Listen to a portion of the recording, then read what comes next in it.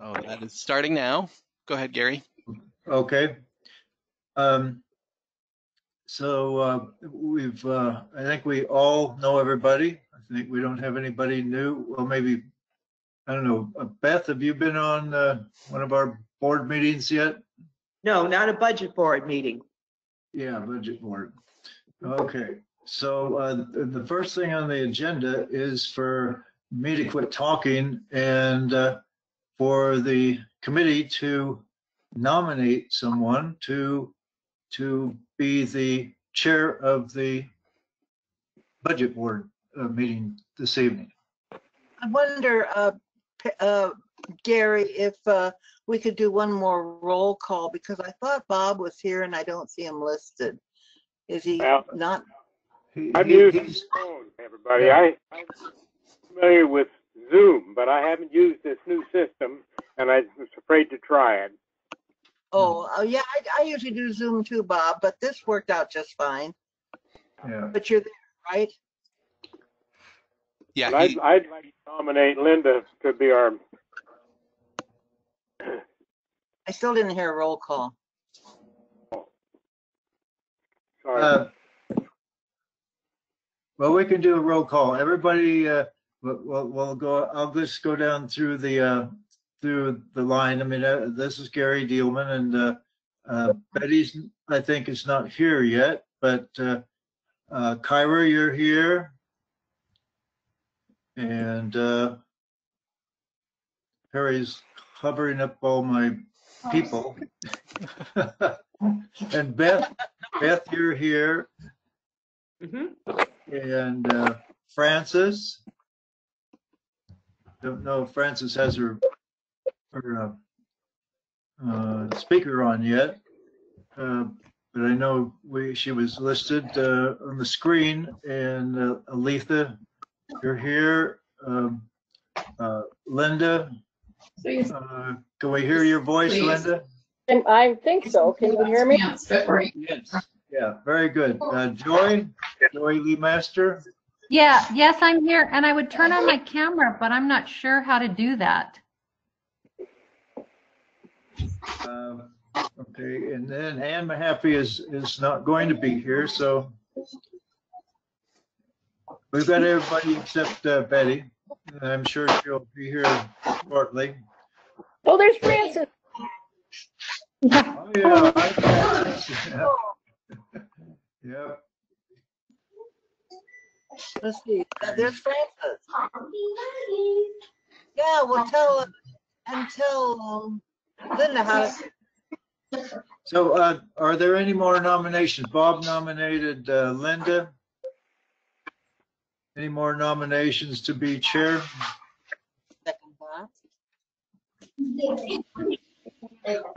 I move we close the nominations.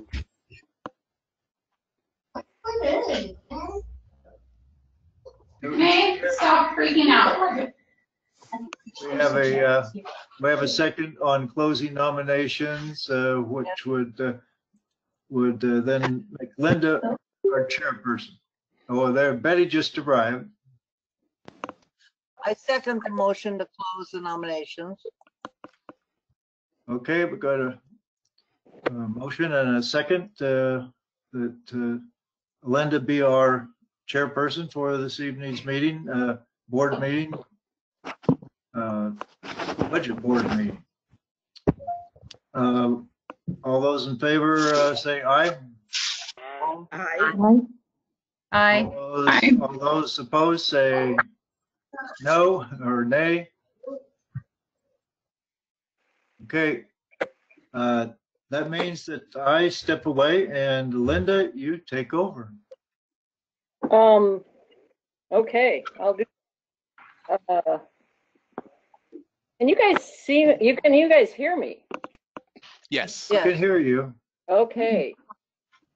So it looks like what we have next is the additions from the agenda. Any additions or deletions of the agenda?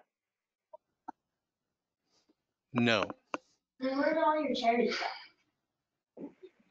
Where'd all your chairs and stuff go? What was that? Where's your chairs? I think that's just background noise, Linda. How about any conflicts or potential conflicts of interest? No? Nobody? No. Good. Let's see, so then I think that Harry can take over for the and present the budget. All right, thank you. So I'm going to start with the budget message. And since I sent this out yesterday, we found some additional monies even, which is great news. So the original one, the figure that I was working with was the $2,363,775. We bumped that up to $2,475,375. And let me just show you how we came to that real quick. All right, so on Monday, we got a letter from the Baker County Treasurer that announced there was a resolution of a property tax dispute, and we were getting about $53,000 in prior taxes extra, and about I think $15,000 in addition to our current year tax levies, which I think we had already allocated. But going back to my tax revenue sheet, which I'd been struggling with a bit because things have been so up and down lately, not matching my projections, that puts us more on tracks to receive the amount that I'd budgeted for this year, or the amount that the calculations project for this year, about $840,000 for the current year tax, or the permanent year tax rate levy, and then local option tax, we'd get about $330,000. So I adjusted those in the budget for this current year. Local option levy added $10,000 for the adjustment. So that was $30,000 for the current year, and then $53,000 for prior year, $83,000 there. We added that to the budget reporting sheet, and because they kind of calculate transfers twice, transfers out, that 25,000 turns into 50, so we get up to 108,000 there. And then Christine discovered that our interest was actually coming in ahead of what I had projected. I was going to drop it down from our $15,000 that we'd originally budgeted down to 12, but she actually found it was coming in at a rate that we should get 15,000. So we added 3,000 there. And also we're getting some interest in the reserve fund, capital investment. So these lines, the capital reserve went from 90 to 91.6, and the general fund increased as well from 1623 to 1709. So all great news. That puts us in a better, even better fiscal position for our cash carryover. All right, so the main objectives of the budget are the principles and goals. This budget reflects the library taking a defensive tactical position to contend with impacts from the pandemic. That includes anticipating decreased revenues this next year, a little slower growth, and significantly increased costs, mainly by the personnel, health insurance line, and enhanced facilities management contracts. We have to upgrade our cleaning contract from a 4-day week schedule to a 7-day week schedule, and add cleaning contract for each of the branch locations. And renovation projects necessary to safeguard community and staff safety that are things like touchless plumbing fixtures, the flushing toilets, no touch faucets, no touch soap dispensers and towel dispensers. Just trying to minimize or eliminate all of the things that could be transmission vectors in our facilities. Plus, looking at our air quality systems in the building in general, with our heating and air conditioning system, making sure we're getting fresh air, clean air in here, especially in our smaller rooms, our office spaces, and our study rooms are a concern for virus load that could hang in the air for up to 3 hours or more. So, as you all know, the budget consists of 4 funds: the general fund, where most of the activity happens; our other uses fund, where we keep memorial and grant monies, and special project funds, and some reserves; the SAGE fund, which we're the fiscal agent of the SAGE library system, and that is approved by that agency, and we just manage the money for them; and the reserve fund for capital improvement and investment, which we just established last year. So the dominant principles are stewardship, responsible stewardship of public assets, prioritizing resources for community and staff safety through the active pandemic and the post-pandemic periods. We'll make strategic investments in maintenance services, facilities renovations for safety, and preservation of assets. So that preservation of assets is referring to building repair projects. I will also ensure debt-free district operation by building our reserve funds adequate for self-sufficient operations and planned capital improvements. And finally, as always, we will sustain exceptional library services to the community with skilled staff, up-to-date technology, high-speed internet access, and quality materials in various formats: physical, audio, digital. Any questions so far? Okay. The primary revenue streams for the current year budget are budgeted conservatively. So this last year, the county evaluation grew by 3.8%. Year prior to that was 4.2, and prior to that was 3.7. So anticipating kind of a recessionary period from the pandemic, we're dropping that growth valuation down to 2%. Looking back to 2006 and 7, and that covers the Great Recession period, the growth rate has never really gone below 2.3, 2.4. So 2% is a very conservative rate. If that valuation rate changes by 1% plus or minus, that equates to a increase or decrease of about $10,000.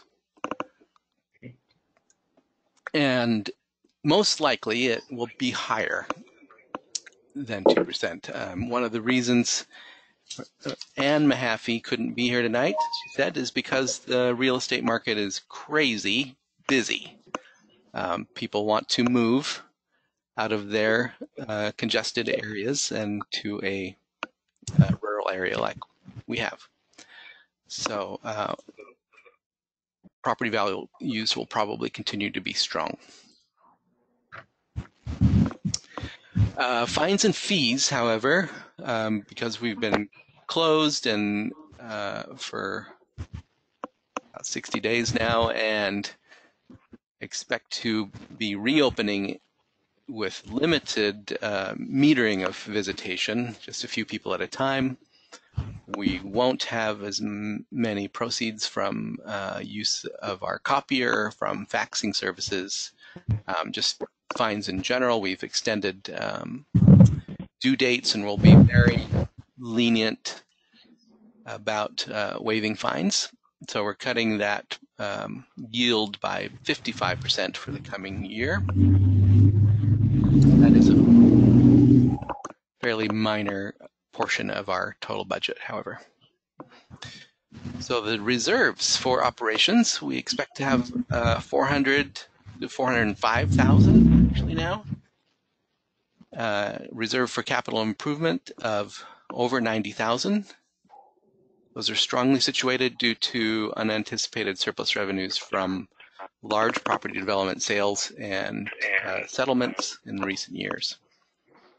The operation reserve is used to fund the library operations from July to November when we get our tax disbursements.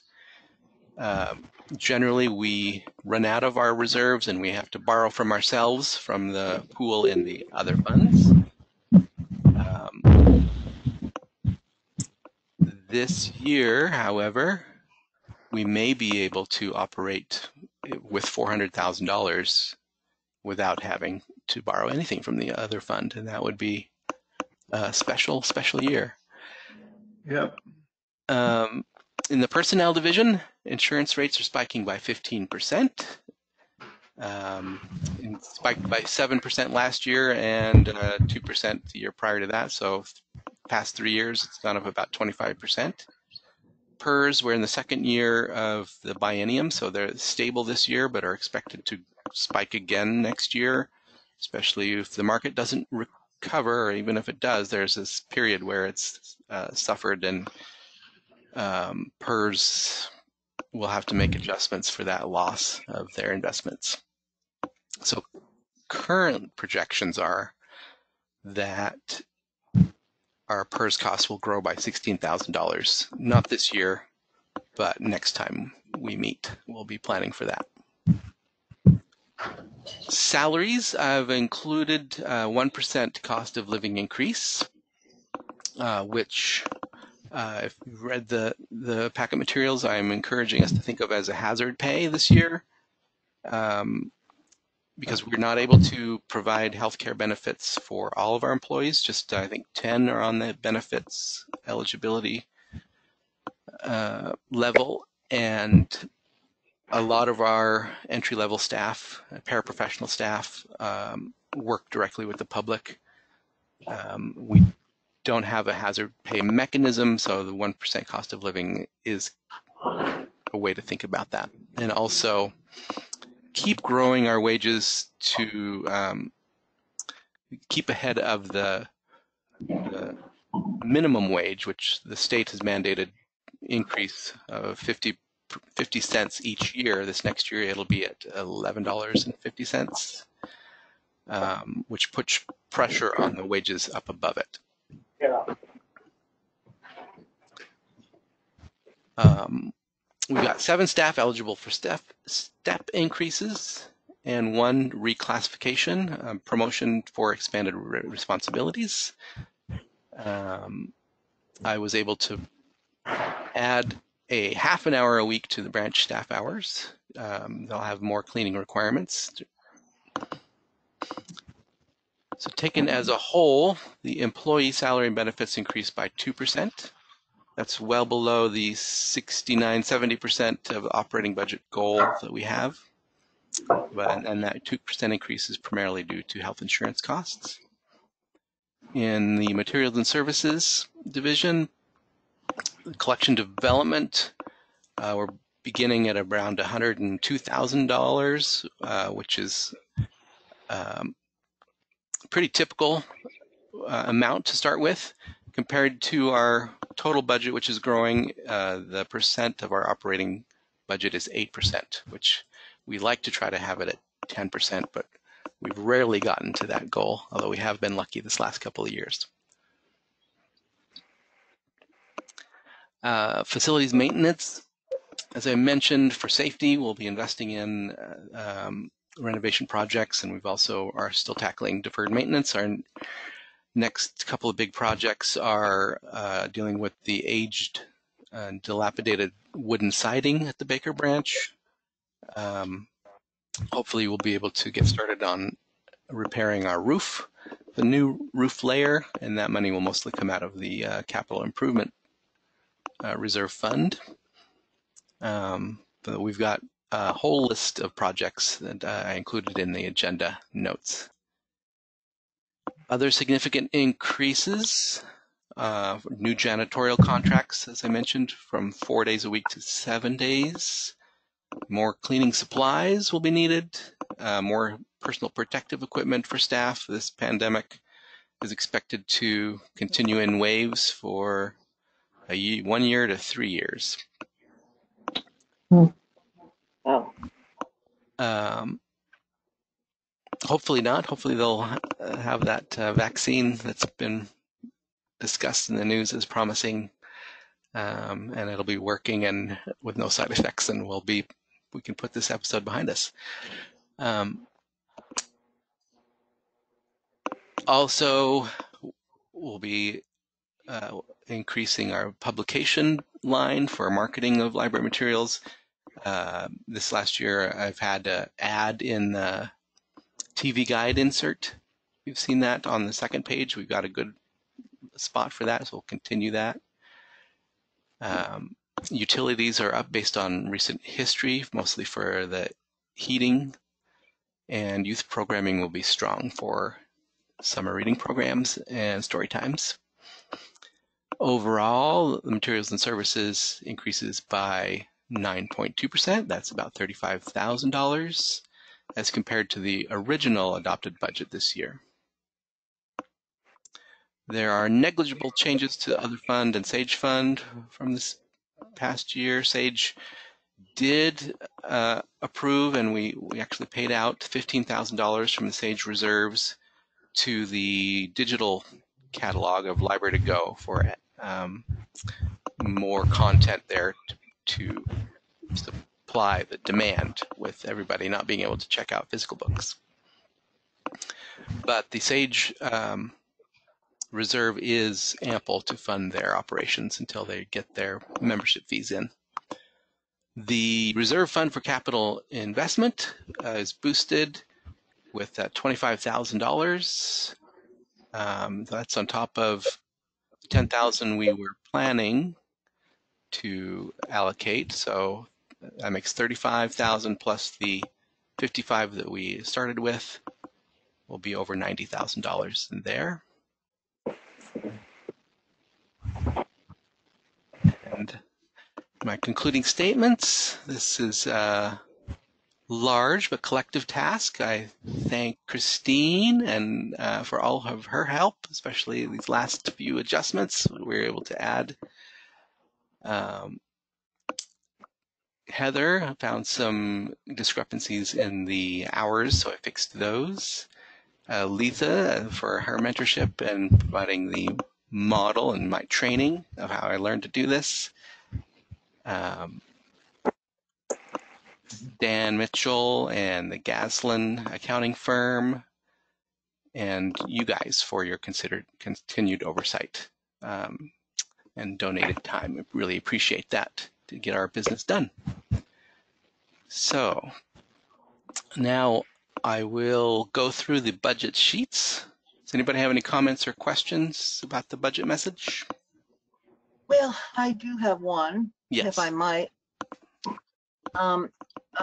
It's not an explanation or clarification of the message, but I'm curious about I think the hazard pay is a really positive thing to have done, but I'm wondering about any other cost of living for employees, because I don't see that there was a general cost of living this year that's possibly deferred. Is that am I misunderstanding, or is that correct, that there's no broad cost of living increase? That's the 1%. It's the same. The cost of living increase / hazard pay, same thing. But I see. we do have the option of increasing that, if you like, since we are pretty flush with our reserves. And Actually, that's what I was thinking, Perry, since okay. it's all found money, and I know that 2% is still conservative, so you're bound to 2%, and there are increases in the past, and also how it might compare with the other government entities that we try to, march kind of step by step with. So those are my questions. So I haven't verified with the county, but I expect, that they're not so flexible with their union contract scheduled pay increase. They're generally around 2% a year increase at the county. But we could increase the cost of living increase to 2%. That would be another $6,000 in personnel. That's what I was thinking. If you went to 3%, that would be $12,000.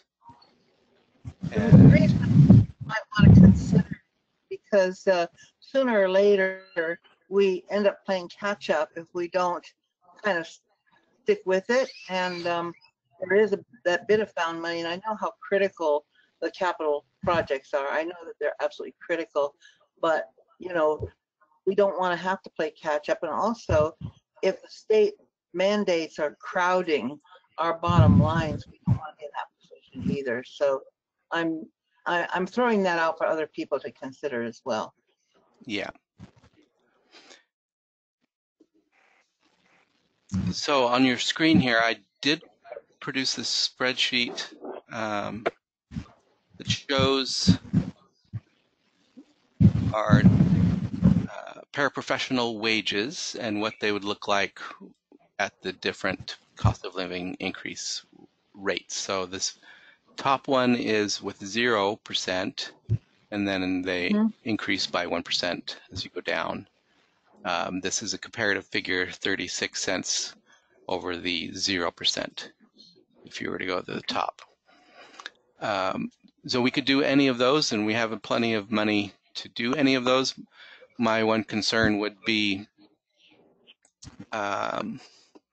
in public relations, basically. How does increasing government staff wages beyond what is projected to be the cost of consumer price index rate, how would that be perceived in the public, especially in light of our next year needing to have the local option levy passed? That would be my one concern. Is the consumer price index 1% or is it 2%? Yeah, so right now it just dropped this last report by 0.4%, which brought it down to 1.3, and it's expected to continue in negative figures for the next couple of months, which would bring it down below 1% for the fiscal year. Barry, do you have a graph that would show the history of the cost of living increase? The cost of living increases that we've had the last few years? Yes. I did have a message from Betty asking for the link. Let me just email that to her real quick. Carrie, I'm in now. Oh, did you make it? Okay. Thank you. Okay, let me find the cost of living report. Hey, Perry, would it be okay if I shared my thought on that I relayed to you earlier about this? Of course. The other idea, cost of living increase. Yep. Is that all right? Yeah, of course. Okay, so one of the points that Perry mentioned in his budget message, it was the idea of the hazard pay, and then also keeping up with the, which you've just discussed, and then also keeping up with the minimum wage. And so my thought is that 1% on the median wage at the current rates that we've got everybody budgeted at is a raise increase 1% at about 14 cents. So if we went to 2% or 3%, we would be getting closer to the fact that the Oregon has mandated a 50-cent increase, kind of keeping wages in line with minimum wage. So that was my thought. Whatever you just throw it out there. May I also offer a thought, Perry, on when you said concern about going out for the local option levy and the perception of the public and so on. There is the opposite effect that could be a perception that if we only do 1% and start falling behind our local community, that we're not doing well, that we're struggling or something, that we're not managing the money either. A 2%, I'm just throwing these out because I'm not saying let's do it. I'm just saying a 2% is certainly defensible, and a 1% might sound like we're struggling, and 3% would be too much. But that's just another way of looking at the 1%. So I have a question for Christine. Christine, what would be what would it take in the way of a % raise to get us up to what the state is going to have as a minimum wage? I thought that we were already well above the minimum wage. We are. There's let me go pull that up real quick, and I can tell you our starting wage is higher than minimum wage. My point is that as minimum wage increases and those wages that we've already been paying that were a little bit better become, they degrade as the minimum wage increases. So that was my thought. Let me go pull this up and I can give you scale. I can display it here, Christine. The minimum wage, so as of July 1st, will be $11.50, and our starting wage will be declassifying or deactivating this 3.2. Will be $12.11. So we're still 50 cents above that for our minimum wage.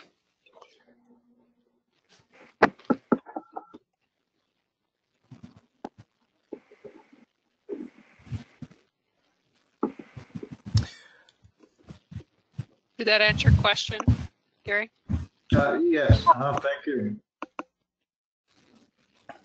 So most likely we won't have anybody, I think, paid. Let me see. Let me take a look at the budget salary.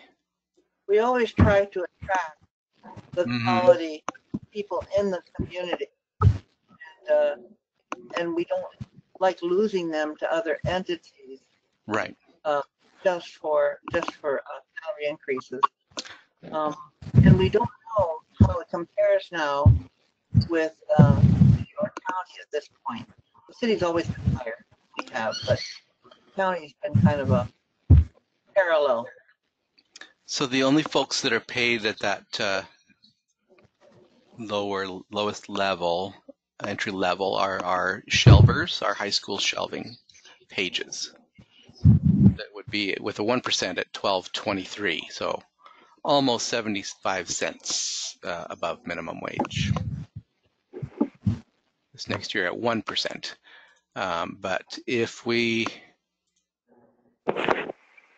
went with a 2%, their wage would be $12.35. If you went with 3%, it would be $12.47, so almost $1 more than minimum. Perry, most of our staff, our adult staff that work with us, at what level are they? That's it, exactly. Most of them, Christine said the average is about $14. But no, that's not the average, that was the median. The median. So the middle one, the average is more along this 1471. Is that with the 1% or is that current wages? That's with the 1%. I think that's current, actually. 1471 Is that is current, yeah, Gary? right. I can go do a quick calculation and tell you. So here's the salary line. And they really range from about 13. Here's the current year. From about 1330 up to 2070. Have we done a fairly recent 7, 8. comparison with your districts in our region? It's a couple years old now. Our staff wages were pretty low in general compared to the libraries that we looked at for that. But yeah, we do need to look at that again. And if we don't get the increase that we might expect from our base tax, if we don't give that, we might fall that much lower. I mean, if there's income increase from our base tax of 2%,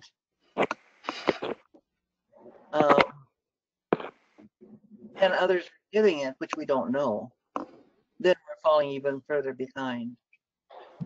And we So don't I really just know. did a calculation of our general staff, and the average is $13.93 an hour. If you start adding in the administrative staff, then of course that bumps up real fast and comes up to $14.39. Oh, I missed a couple. Why would the average matter? I don't know. Somebody asked me for it and I gave it to you. Oh, I know. I'm just asking that question. Whoever asked the question, why would that be significant? I was asking what the difference is between our high school workers who earn the lowest wage and what our adult, medium, or average was. That's what I was. So Christine, when you calculated that, did you take out the high school wages? I did not, but I could do that real quick. You just want the adult workers. I'm not opposed to a 2% raise, but I agree with what Perry's saying. We need to be careful about our county and the wages within our county. It's kind of tough for our county people to see us giving a 2% raise in a time when we're maybe in a negative market for what they're earning. So I understand both sides of that question. Okay, so the average, taking out the pages, the teenagers, is $14.31. And that's just the general staff, not including admin.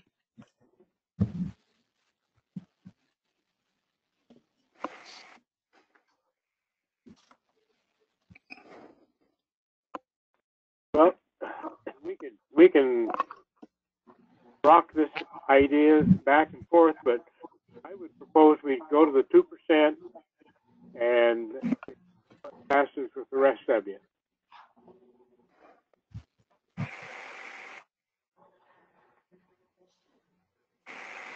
Do we need a motion?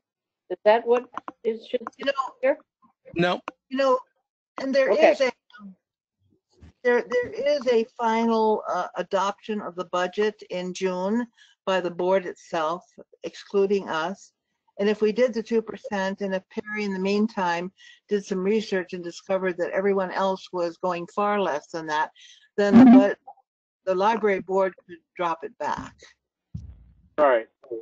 Which is kind of a selling point if we're worried about the levy, Yeah, at that final time when just the library budget board or library board is considering what the budget board has done, we can adjust it, I believe, 5% up or down without having to have some kind of special session to do it.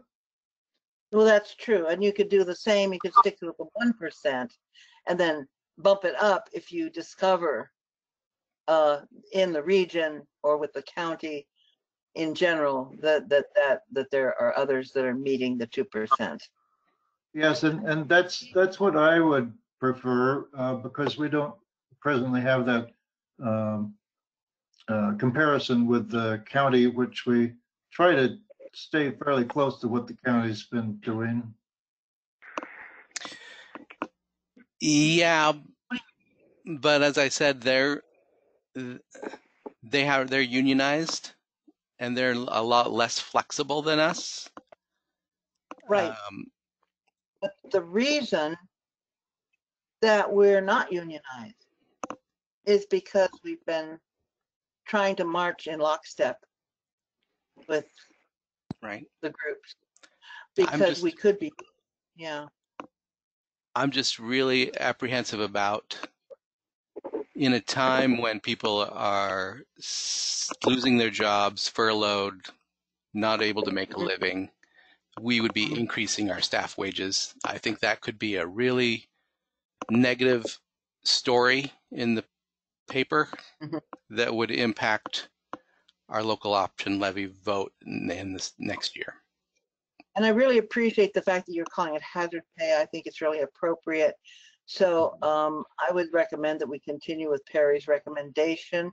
And I would really ask you, Perry, if you could do a comparison with the region so that we have more information going forward, you know, to compare with. That would be really good. Yeah. So I think it's a good idea, Letha. Bob might have had a motion out there, though. I'm not sure whether Bob said something and it may have been a motion. It was just a thought. We've been, you know, talking about this both ways, and I think that personally, I think we ought to leave it like it is. It's 1% and let the library board make the decision later on. If they want to raise it, they can do what they want with it. But right now, it looks like it's all right at 1%. And I think it was worth discussing, really, because that's always a big issue about the quality people that we have providing the services that we do. So thanks, Perry, for sticking with me on that. Yeah, it's a good discussion to have, as you said. All right. So we were going to start back with the legal budget sheets on LB20. Just go through those. Let me find my 20 sheet here. Okay. So general fund resources.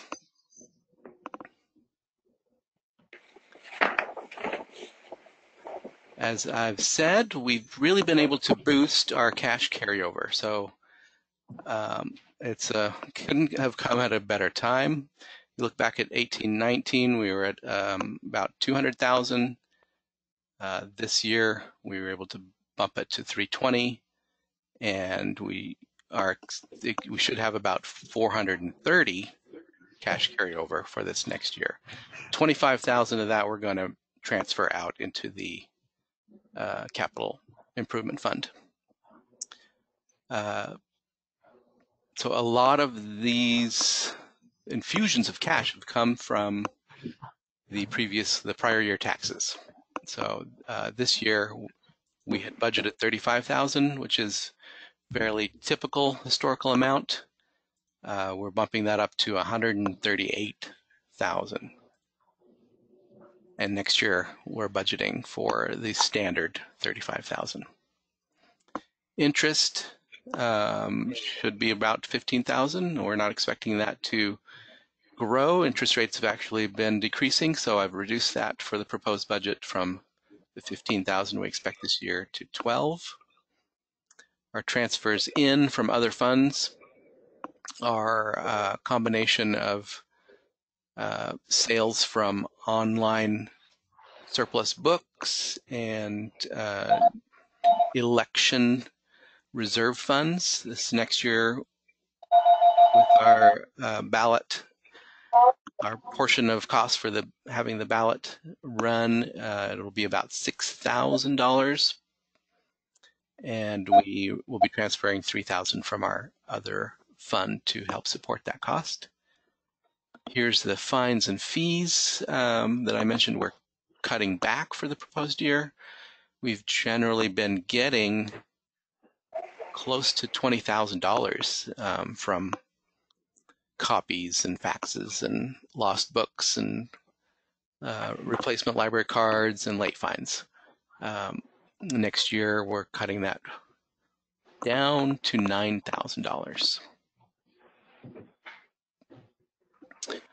The Ready to Read grant, which comes from a block grant to the state for early literacy programs, should be stable at $8,000.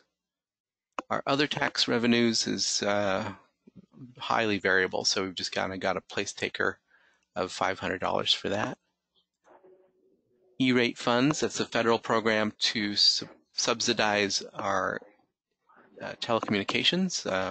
It's almost exclusively internet costs now, expected to stay about $7,000. And various donations and grants are expected to be stable. Fiscal agency fee from SAGE is unchanged, and other financing sources, I've bumped that up this year to $9,000 and next year for $5,000, since there will be an opportunity for us to get some public assistance grants from FEMA. There's also some money from the state that I'll be applying for this year for our expenses related to the pandemic. So taxes estimated to be received for this year, increase that to $25,000 by $25,000 for the revised budget, and next year it will grow by $42,000.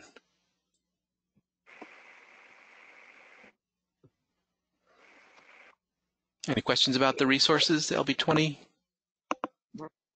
I just want to make a comment here, which, you know, when we look at that cash carryover, which seems like generous, and like you said, Perry, wouldn't it be great if we could get through all of that period where we don't have any income coming in and have to borrow from anybody besides our own selves? Mm-hmm. I've just gotten off a statewide call that indicates that probably through 2025, we're going to be affected by the COVID-19 pandemic. And they're telling us to tighten our budgets and our belts for that 3 to 5 year period moving out. And so I think it's wise to keep a healthy carryover balance. We don't know how we're going to have to appropriate as we move forward. We might be pleasantly surprised and be able to plow that back into operations, but it's not a bad thing for us to have a healthy carryover at this time. Yeah. Perry, is that carryover, is that figured at a percentage, or is there a way to kind of come up with that, a healthy number? Do you know? Yeah. So we look at what we need to operate for those months up until November. And let me go to the budget notes, because that's why I put this table in to show you our quarterly expenses history. So from July to September, you can see this last year we spent about $284,000. So it's about $100,000 a month. So we add one more month of October, that's $400,000 there. That's how we kind of come up with that reserve goal. Does that make sense? So yeah. We got about 300,000 here, and then a third of the second quarter. Divide that by 3, so 300 plus. Okay. Yeah. Okay. Thank you. Mm-hmm. Does that sound right, Christine? Yes. Okay.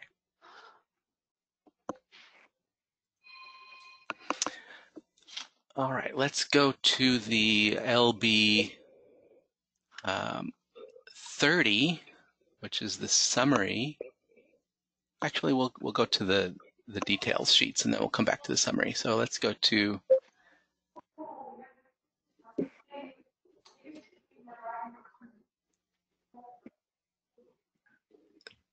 LB 31 for personal services.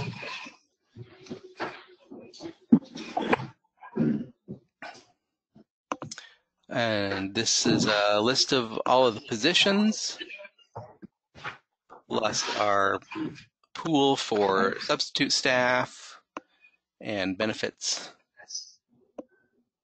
And we do have some variation from the changes for this year, just based on staff hires, gaps in hires, changes in schedules, people taking vacation, unpaid leave, various things. So those are always adjusted at the end, but it's best to compare the original budget to the proposed budget. So our IT systems administrator has gone down to 12 hours a week. He's retired and been rehired as a retiree. We're reclassing our business manager up one level for increased human resources duties.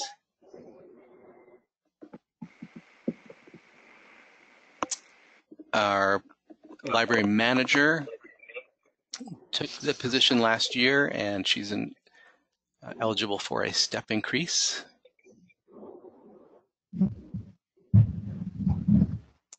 These are mostly, these next bunch is the 1% cost of living.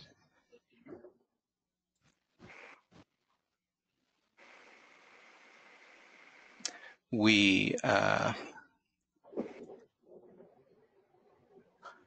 hired a new collection management processing lead, reduced hours from what that was before, so that's accounts for the drop there. Other changes are negligible. The branch staff here on line 19 have increased again by that half hour a week, so that accounts for that significant growth there.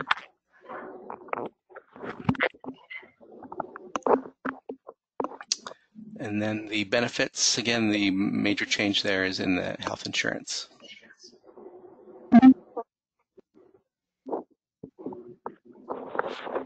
Any discussion about the personnel services?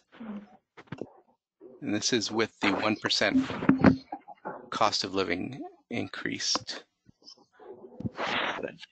All right, let's go to the other LB 31 for materials and services.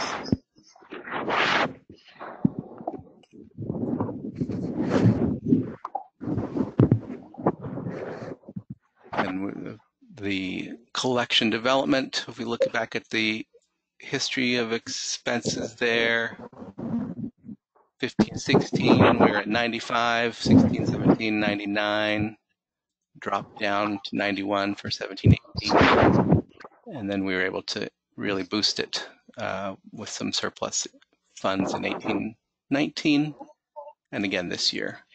So if our 2% growth of the county comes in at 3%, we can add that 10,000 to the collection budget or some other need. That's generally how we handle it. Those unanticipated increases. Sage has not increased its rate this last year. Facilities management, keeping that high. It's a $13,500 increase from our original budget this year. Janitorial contract. This is based on a kind of guess for a wage rate per hour for the branches to be cleaned for an hour after every shift, and bumping up our cleaning at the main branch to 7 days a week. That'll take some extra janitorial supplies, so that's increased. Bookmobile, we had some significant repairs to the radiator this last year. It's been having a lot of work done in the last couple of years. I'm dropping that down a little bit in the hope that it won't have a major event, but it's kind of in a middle ground for average costs in the past. Insurance rate increase is expected to be $1,800. That's based on history. Don't expect that we'll be doing a lot of traveling this next year, so I've reduced that line down to $4,000 from its original budget of $8,500 this year. Here's our election cost. $6,500 is budgeted for this next year. Audit, we bid that out this last year, and the cost has been reduced down to $7,500 this year. Next year, I'm budgeting $7,800 for an increase.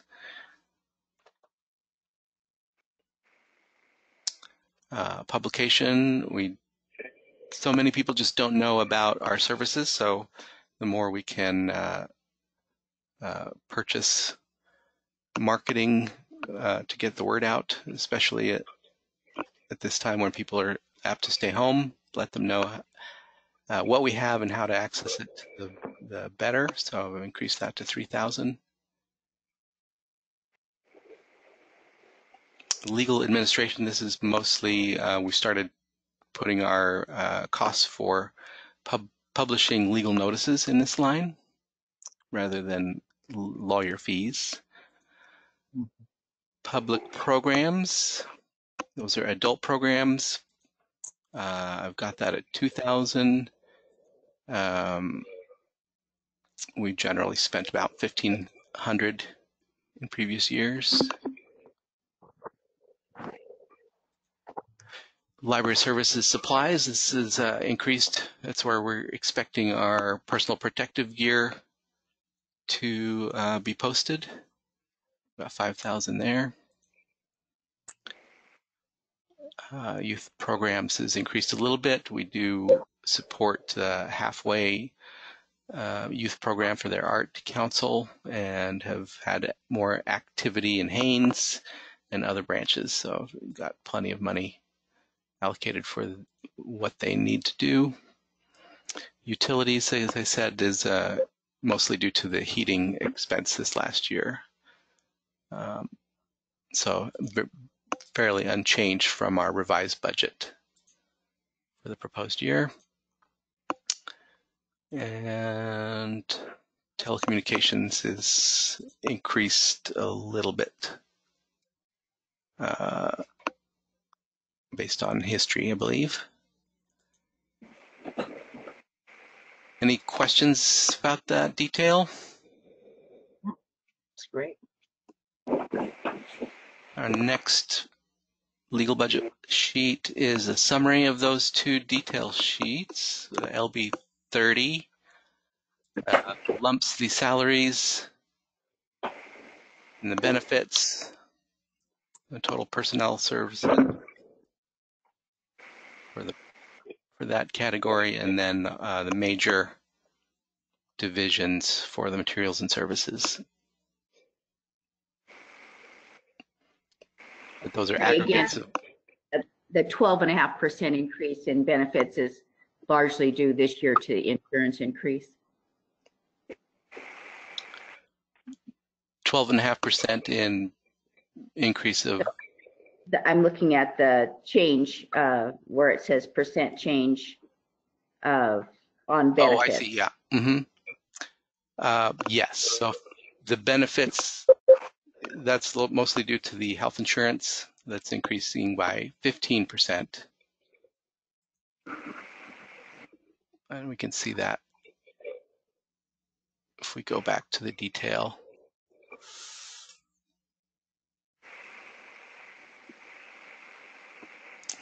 Okay. Yeah. So the group health insurance this year is 98,000. Next year, the quote is for 117,700. That's actually a little bit more than 15%, 15.7. Wow.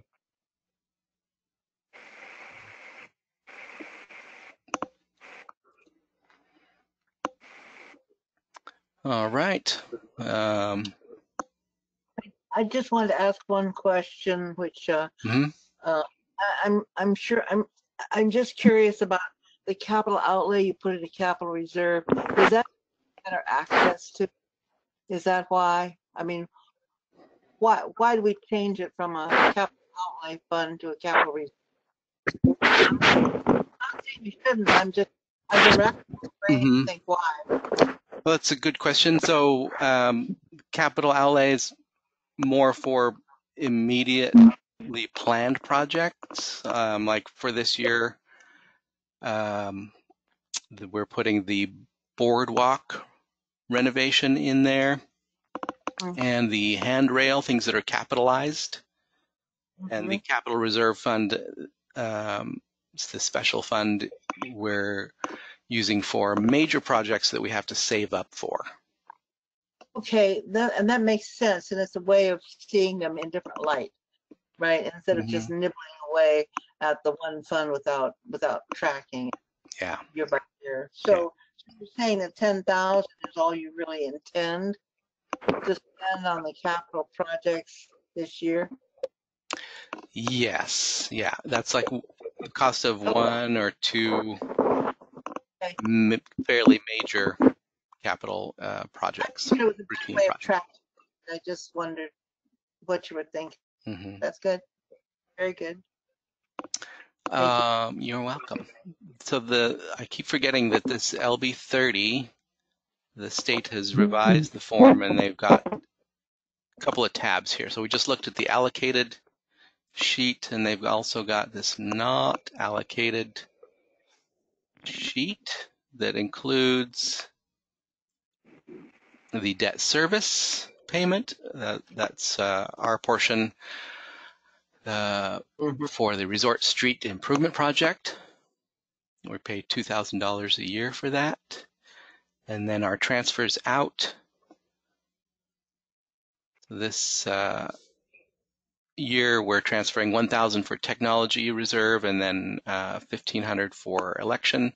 Next year, we won't be transferring out the election portion, just the $1,000 for a technology reserve. And our severance liability for retiring staff to be paid out for their unused vacation leave and half of their sick leave. And we're well situated on that reserve. We could actually reallocate that 10,000 or half of it for another need if we really needed to. And the capital improvement fund, as I mentioned, we were planning on transferring 10,000 for this next year. We're adding 25 to that to make it 35. Transferred over to that fund. We keep just a small amount for operating contingency. This is kind of a mirroring of what we keep in the personnel to cover the staff portion of our deductible for if they have major health expenditures. Our deductible is $3,000 and they pay half of that. So we usually get 2, possibly 3 on a busy year of those claims for about $4,500. But we actually have 6,000 held in personnel to cover that, and this is another 5,000 we keep in case there's extra activity in that line. So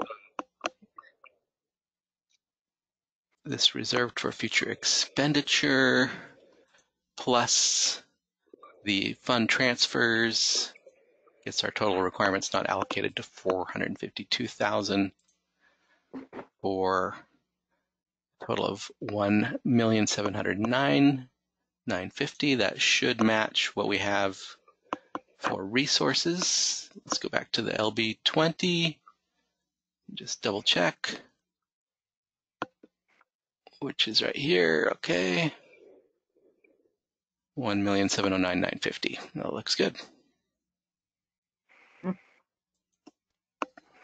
Other funds. All right, it's hard for me to tell which one I'm pulling up here from my screen. I apologize. Let me find the other fund. Here we go. Okay. So basically, little change here. We did have an increase in our cash carryover, which we're adjusting for the revised budget this year. Next year, just a slight increase from 160 to 165,000. Interest is about the same at 3,500. Transferred in at 11,000. That's the 10,000 of severance and 1,000 for technology. Grants and loans. We usually budget 10,000 there for the average amount we get from Leo Adler grants. Donations is based on history, about 2,000. Book sales have been a little slower. But who knows, this next year could be back up to normal, 5,500, which is below the prior year histories. And then we have those resources allocated for memorial, 102,000 for memorial and grants. Literacy pool has 1,500, technology 4,500. Severance liability pool, adding that 10,000 will bring it to 81,000. And transferring out, which goes back to the general fund, 6,000 for election and book sales that help supplement our book budget. Okay.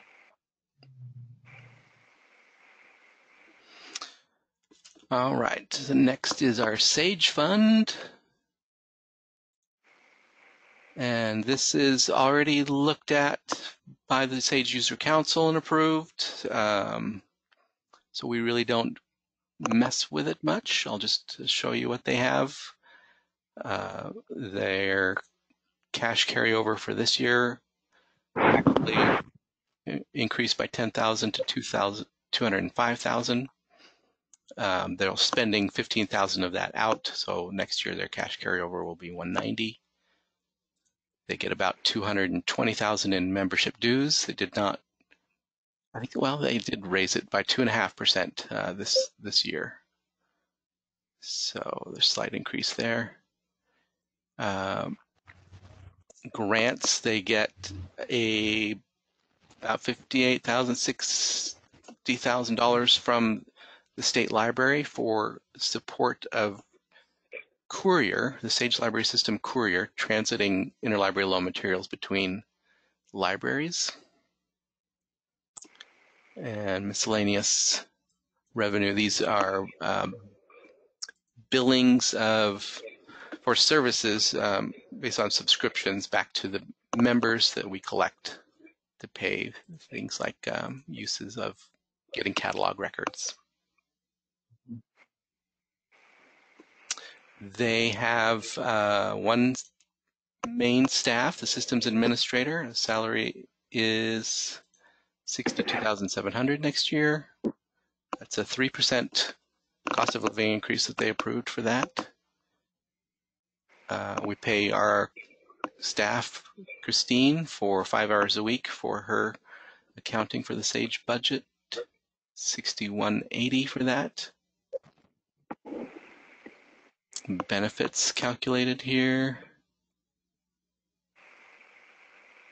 And their various operations expenses.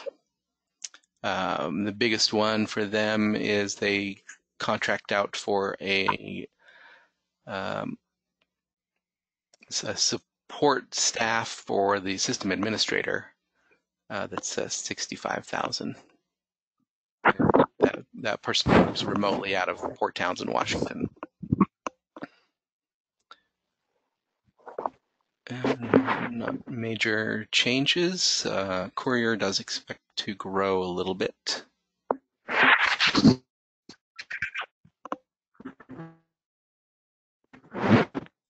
They've got a couple of reserve funds, capital outlay for server replacement, standard at $25,000, just in case they have some major systems go down, and an operating contingency of $16,000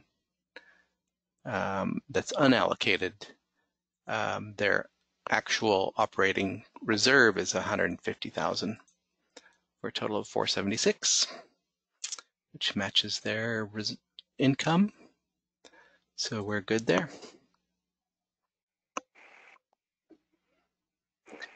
And our last legal budget sheet will be the reserve fund, and that is very simple. We did make a couple of changes. Hadn't had any interest added there in the income line, so about $400 is expected to be added to the $55,000 this year. Next year, Christine said we'll get about $800, but we're adding some money to that pool now, so I'm increasing it to $1,200 for a total budget of $91,600, and that's all posted in the requirements at the same amount. Where's the 91,000? Where is that? So, Okay. So here it is in the resources. Cash on hand, reserve, transferred in 35, 1,200 interest, for a total of 91,600, and then the expense line here, 91,600, for a total of the same. Aletha, those funds have been moved into a new pool account. So we created another LGIP account so that we had a place to put those funds separately from other funds. Okay, got it. That's the number I'm not seeing. Okay. At the moment, there's $50,265 in that account, and then we'll be adding the money that Perry has. Okay, that explains it. Thank you. Good.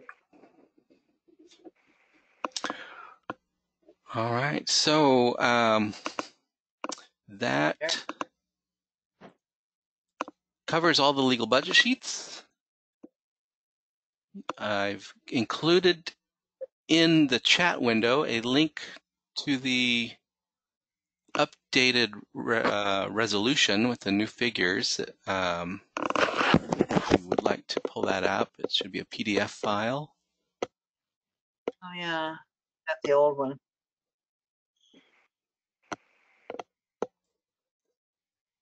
Is there any questions or discussion about the budget?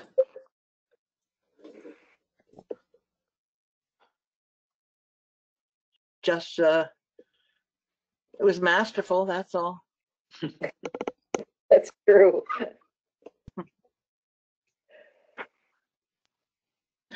Yeah, I agree. I'm amazed at how well you've taught Perry, Aletha. Well, well, you know, I see this. Mine were humble, and his are lovely. I see the same LBs and the same, but it's really well done, and your budget message is excellent, Perry. Thank you.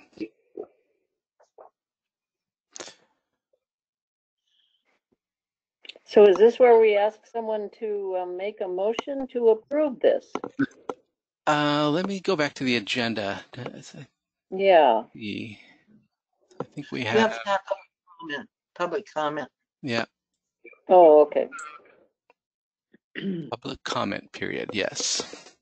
And I don't think we have anybody, unless they're by phone, that we can't see on our list don't know that we have anybody attending for Yeah, public and comment. Perry, there could have been public because this meeting was publicly announced. Apparently, we don't have any. Right. They Right. have, I used the website to get the link. The link that I had wasn't working, so I went to the website, and so anyone that wanted to look at that. Oh, great. Link. Great. good.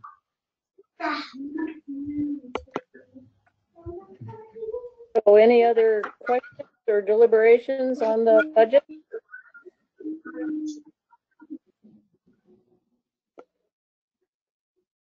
If not, we could entertain a motion to approve the budget.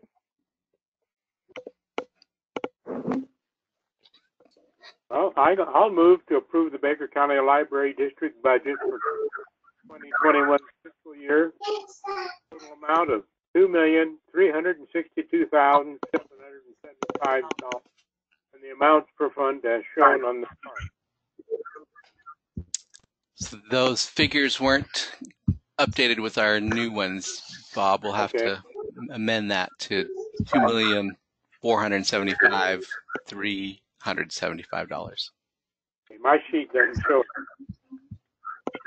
You can read it off of the screen that Perry has. Can you move it over, Perry? Yeah, there. I don't think Bob's by phone. So I don't think Bob's going to be able to see that. Yeah. Okay. Or Bob, you could just say as amended or as presented tonight's budget. Okay, as amended for a budget. Well, the whole thing should be read. The general fund, the other funds, the stage, all of those should be spoken. Okay, but my sheet doesn't show the correct amount. So why don't I withdraw my motion and someone else can make it off of their corrected sheet?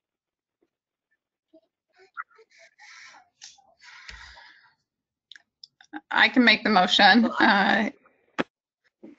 I'll move to approve the Baker County Library District budget for the 2020-2021 fiscal year for the total amount of $2,475,375, and the amounts per fund as shown below.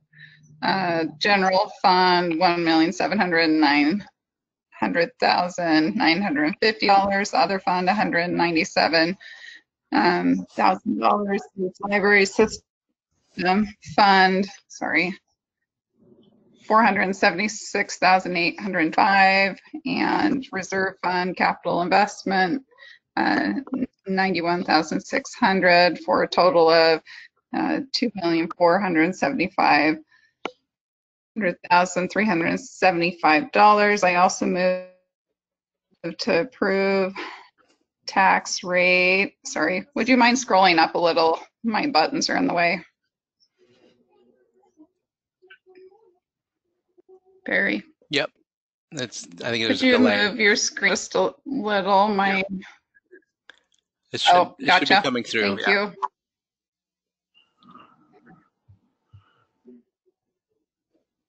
Tax rate of 0.5334 per $1,000 of assessed value in support of the general fund, and a tax rate from the local option levy of 0.249 per $1,000 of assessed value in support of the general fund.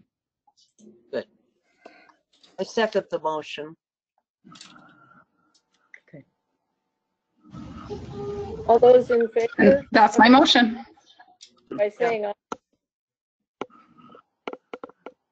Aye. Aye. Aye. Aye. Aye.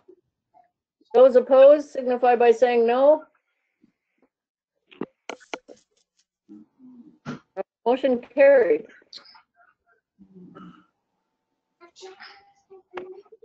Fantastic. Thank you, everybody. Thank you. Thank you, Perry. Perry. I guess Perry. we're adjourned. I'll see what I can find out about the county and other comparative libraries. I've heard a lot of city libraries, county libraries that are furloughing staff, cutting staff, since they're less tied to property taxes as we are fortunate to be as a special district. The city's libraries especially are tied to income from fees, and libraries are one of the first services to get cut. Like I pointed out, we are very likely to be for the next 5 years in a more somewhat of a recession. We hope not as serious as we move toward the 5-year point. Mm-hmm. But it looks like at least statewide, our incomes are going to be affected by this closure and by potential future affects to the state income level and to the taxes from jobs and from employment. It looks like we have a 5-year span here before we're really out of the woods. And you know that Baker County typically follows behind that a little bit. Right, so. right. I would like to point out one thing, that if indeed at the end of this fiscal year, you see a similar over 2% tax revenue, like you saw over the 2% this year, if it's like 2.8 or something like that, and it's consistent, I think that you consider the staffing costs, because you're still open like 100% of the time offering the same quality service. And where things are being furloughed, there's reduction in services and that sort of thing. And it can be very frustrating for the public. So if we're serving the public, and if the public is delivering the percentages to run a service they desire, then we need to keep an eye on it. Yeah, I agree. So Linda, Yep. I see the last thing on the agenda is for you, recess or adjournment. Are we adjourned? We are adjourned. Thank you. Right. Well, yes, and I want to thank everybody on the part of the library board for the great turnout tonight. And we will be having you see at the bottom of the screen, our next regular board meeting will be June 15th. And then we'll do the final adoption of the budget, thanks to all your help in preparing it. Thank Good you. evening. Thanks, everybody. Thanks for making cookies.